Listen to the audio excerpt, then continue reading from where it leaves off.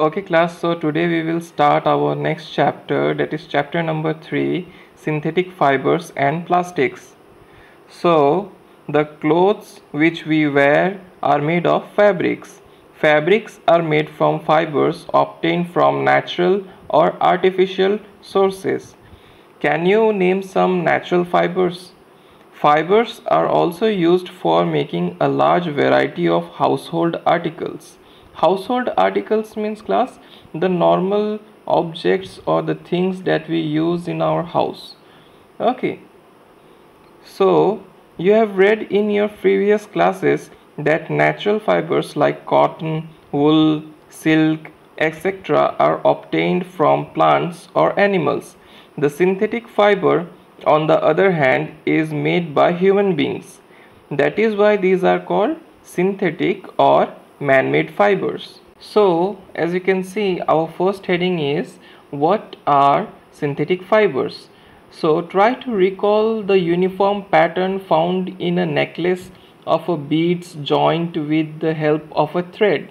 Beads means class the spherical structures which are formed in a single line structure in a necklace. Those are known as beads. Okay, or try to join a number of paper clips together to make a long chain as seen in figure 3.1b. Is there any similarity between the two?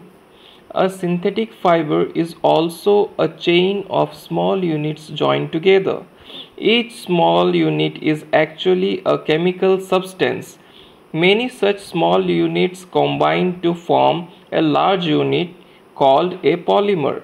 The word polymer comes from two Greek words.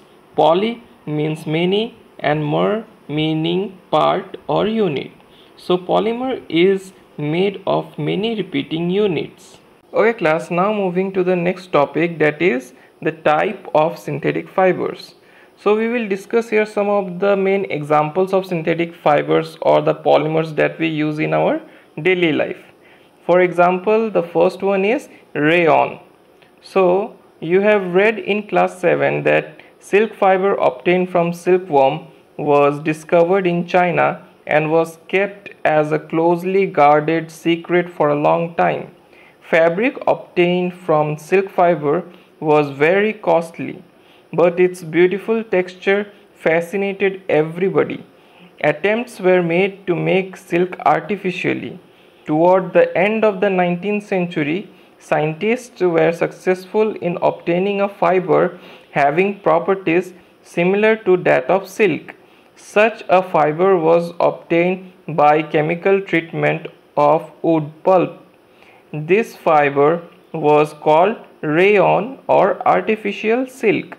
Although rayon is obtained from a natural source, wood pulp, yet it is a man-made fiber. It is cheaper than silk and can be woven like a silk fiber. It can also be dyed in a wide variety of colors. Rayon is mixed with cotton to make bed sheets or mixed with wool to make carpets. Now coming to our next example, that is nylon. So nylon is another man-made fiber. In 1931, it was made without using any natural raw material from plant or animals. It was prepared from coal, water and air. It was the first fully synthetic fiber. Nylon fiber was strong, elastic and light.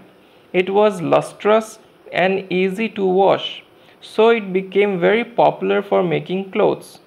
We use many articles made from nylon such as socks, ropes, tents, toothbrushes, car seat belts, sleeping bags, curtains, etc.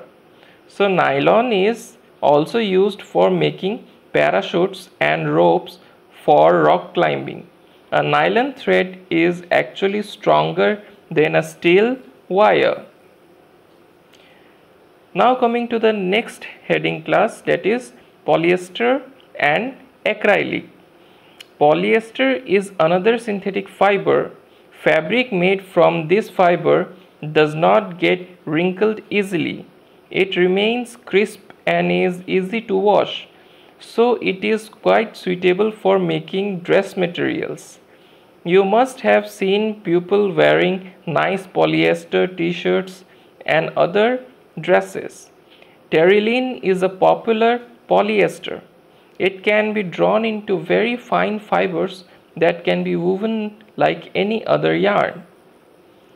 PET is very familiar form of polyester. It is used for making bottles, utensils, films, wires, and many other useful products. So we wear sweaters and use shawls or blankets in the winter. Many of these are actually not made from natural wool, although they appear to resemble wool.